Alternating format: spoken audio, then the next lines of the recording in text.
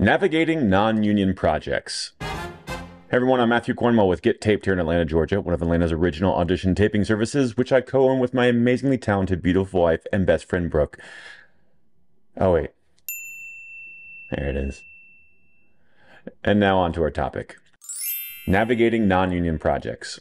I covered a lot of tips for non-union actors in a previous video, which I will link in one of those cards up there that I just sort of learned how to use. But since it's probably the case that most of you watching are actually non-union actors, I realized that there was probably more I could cover on this topic. Let's start with the actual self-submission process. In a nutshell, be careful about just willy-nilly submitting for everything. If you're unrepped or you have an agent but are still self-submitting, great. But as you navigate those available breakdowns, you want to develop a discerning eye for which projects are going to be worth your time and energy. And how can you tell? Well, I like to think about each opportunity in 3 different ways. And as long as it checks one of these boxes, then you're good to go. And those 3 boxes are, does it pay well? Is this credit needed? And will it be artistically fulfilling? For instance, I would suffer through special effects makeup on a Star Wars fan film for no pay because it will be artistically fulfilling and it'll be sort of a cool credit as well. So just make sure that the project checks off at least one, hopefully all 3 of those boxes. Oh, and if you're at the very beginning of your career, it's fine to add a 4th box, which is just, I need set experience. Everyone has to start somewhere. But once you've been on a set or 3, you want to develop that discerning 6th sense for whether or not this project is going to be worth it. This will also help your mindset when you're at the booking and maybe things aren't as great as you had hoped. For instance, you're doing a boring teleprompter, non-union industrial for a medical device company, but it pays $1,000. That'll perk you back up when you're feeling stressed out halfway through the day and you still have 9 more scripts to get through. Now let's talk about when you've been given an offer for a role in a non-union TV or film project. Since you don't have any union protections, you have to be super vigilant about those protections for yourself. So first things first, before you accept their offer in writing, gently request to see the full script if they haven't already provided it. Because listen, there are some crazy scripts out there. And even though the audition sides seemed simple or innocent, you may have extra scenes, or you may not have a full context for what the entire project is about. And that could change your mind on whether or not you even want to be a part of their project once you've read the whole thing. You just want to have all the information at your disposal before you contractually obligate yourself to the project. Reading the whole script will also help you discern once and for all whether or not this project will be artistically fulfilling. Because admittedly, that's maybe hard to discern when all you see is a breakdown, or maybe you now have the audition sides. Ooh, and pay close attention to how the production navigates this step of the process. If they are slow to respond to your requests for additional information, and it's a writer, director, producer, star who seems to be the only person communicating with you, that could be a red flag. It is not going to necessarily be organized and well run once you get the set. On the flip side, if a production assistant or a second AD or some other kind of coordinator reaches out to you promptly and gets you all the information you need, well, that's a good sign that once you're on set, things will be well run. First impressions are everything, and if the production doesn't seem to care about their first impression on you, well, that's useful information. Okay, let's stay on the contract and talk about the terms. Hint, everything is negotiable. First of all, don't say yes to anything unless there is a written contract or some sort of agreement that both parties will sign. You need a record of the agreement so that both parties are protected and that expectations are set going into the production. Once you have that contract, read every word. If you have an agent, you can involve them at this step because, trust me, it will be worth that commission you pay them. For example, 20 plus years ago, I had an independent film production that wanted to hire me, and the producer was a lawyer, so he sent me a 7-page contract. And so I went to my agent and said, help. And not only did she help, she was able to negotiate a 20% commission on top of my payment for herself. She also got it into the contract that I got to keep all my wardrobe. Boom. Thanks, Misty. The point is to not just understand every word of the contract, but also to know that you can negotiate. On the producing side, I can attest to this. Once we were shooting a web series and we traveled to New Orleans for an episode and we wanted to bring one of our actors. Well, he couldn't take off work and lose that income, so we negotiated with him to pay him what he would have made at his job so that he could join us for the weekend in New Orleans, even though we didn't have a budget to pay actors for that web series. On another project that we shot, we had an actor who was based in LA, and so we negotiated to fly them in to Atlanta so that he was able to participate in the project.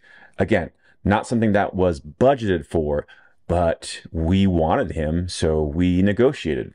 That said, if the production was upfront about it being a no-pay project, don't come back to them at the deal memo and say, hey, I will only do this for $1,000 a day. But let's say the shoot location is more than 60 miles away from your house. Maybe you can negotiate fuel or mileage. In short, they want you for this role. They've offered you the role. So that means you have some leverage to ask for a perk here or a bump in pay there. And let's say that you've willingly agreed to work for free. That means that one of those other check boxes has been checked. It's either artistically fulfilling or you need this credit. So make sure you're going to get a copy of your footage. Have it written into the contract that you are guaranteed your footage in some form. It might be just that you get a copy of the finished product. They might be courteous enough to send you just your scenes. Or if the production falls apart, you might at least have a contingency in there that they send you the raw footage so that you can find an editor to finish cutting your scenes together so that it's salvageable for your demo reel. And hey, if it turns out that the editor is on set during production, because maybe they're also the director or they're a producer, etc., make friends with them. Because if you end up with their contact information, you can email them directly 18 months later when you're wondering when the project's going to be finished. But at least if you have something in writing that is agreed upon by both parties, it gives you leverage to ask for that footage when the time comes. And that time will come, guaranteed. And here's an IMDb tip. If the production company that is doing this project has no credits on IMDb, then don't expect to get a credit on IMDb from this project. On the flip side, if they have a nice resume of credits on IMDb already, then make sure you keep them honest about getting your credit up there at the appropriate time. Again, the producers should be happy to reward you, especially if you're working for free on this project, because that is the payment, so to speak, for your services, is that you get that credit and you get that footage. Okay, so let's talk about a very broad topic, which is protecting yourself on a non-union set. In case you didn't watch the other video that I did on this topic, I'll summarize some of the red flags to look out for on a non-union set. When you get that full script, remember, you're going to ask for that at the time of the deal memo. Scour every page that your character is on to make sure that nothing seems a little iffy. For instance, if the story takes place in summer, but your shoot dates are in winter, you're going to be wearing short sleeves, and you might want to make sure that you're going to be kept warm in between shots. What if your scene takes place in a forest at night? Hello, tripping hazard? Or if it just takes place in a forest, I got a tick once from shooting in a forest. That's no fun. What if your scene just says interior car, but it's a moving shot? Are you the actor who's going to be driving while delivering dialogue?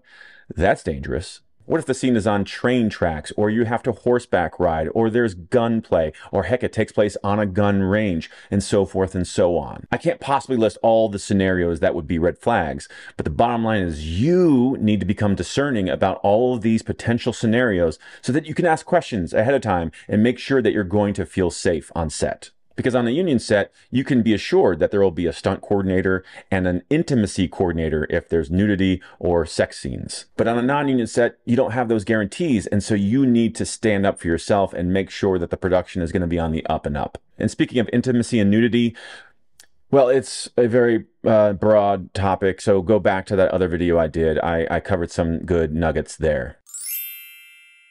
Okay, so with all those red flags, hopefully I haven't scared you away from working on a non-union project, because they can be great experience. So the next question becomes, how long should you be working on these non-union sets before you start to say no to them? Well, the obvious answer is when you join the union, because you'll be forbidden to ever work on a non-union set again. But if you're still non-union, you just have to trust your own taste and judgment, going back to the first point about discernment. You'll get better at reading those initial breakdowns and figuring out if this is going to be worth your time. You'll also get better at doing research on the director, the writer, the production company, so that again, you can just get a sense for whether or not this is the team you want to be joining.